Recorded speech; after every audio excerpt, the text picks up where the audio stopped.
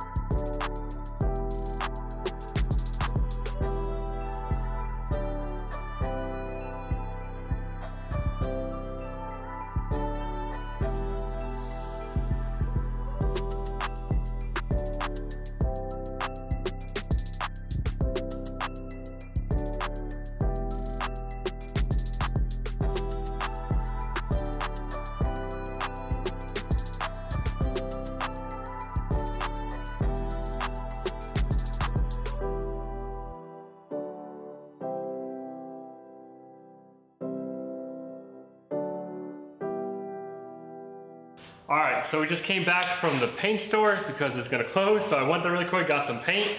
And this was kind of expensive. So the green I thought would be cheaper. Oh yeah, I got green, so if you guys didn't know. But so we got green color, but this was roughly around $800 for the paint, the clear, the reducer, each of these cups. And then we got sealer. So we're gonna put this on some slick sealer gray, which is gonna be pretty sick. But we did get a lot of paint. Just the paint was almost $400, $500 for just the paint. Got some new matrix edge. Heard this stuff's gonna be good. I'm really excited because there was a whole book, and after looking at a couple pages, I just picked one, you know. But this has actually gold in it, which I think it's gonna look good with all the contours. We're not gonna know until we paint, so we gotta go ahead and finish sanding. There's still a lot of pieces to sand, and then we could put in the paint booth and start putting some paint down. So let's keep working.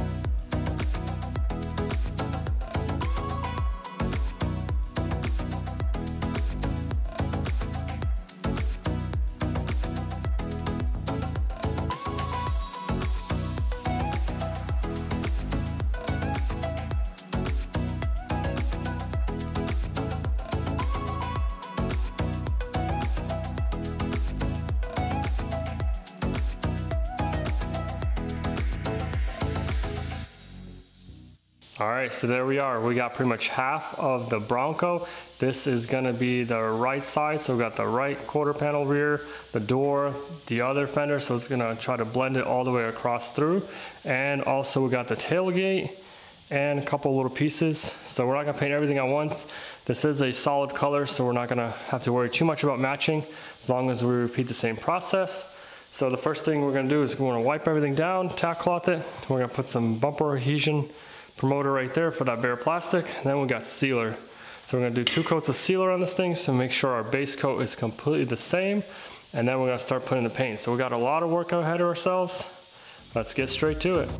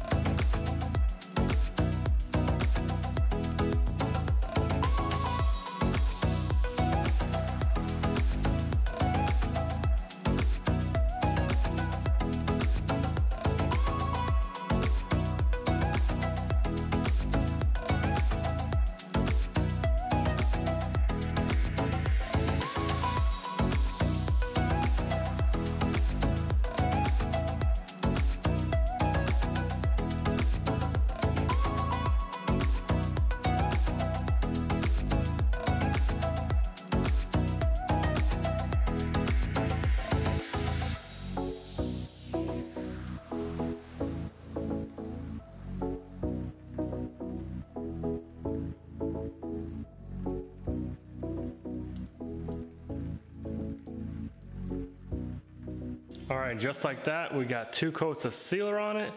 We're already mixing up the green paint, and it's gonna look great on these coats. So we're gonna let this flash for maybe another 5-10 minutes, and then we're gonna put about, I think, 4 to 5 coats of that green.